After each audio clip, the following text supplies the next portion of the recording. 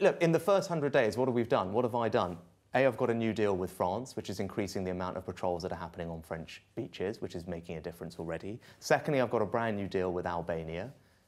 Albania accounted for 30% of all the illegal migrants. Of course that's ridiculous, but I've worked with the Albanians to put in place a new deal which means for people coming from Albania illegally, we will be able to remove them safely back to Albania, and that is already happening. We're putting illegal migrants from Albania back on flights, and that will ratchet up over the year. And that's tangible improvement in the situation. That deal is a new deal. And then we're wholesale changing how our asylum system works in the UK to make sure that we process things far quicker and more efficiently. We've got more enforcement of people who are working illegally. But the key thing we need to do is introduce new laws.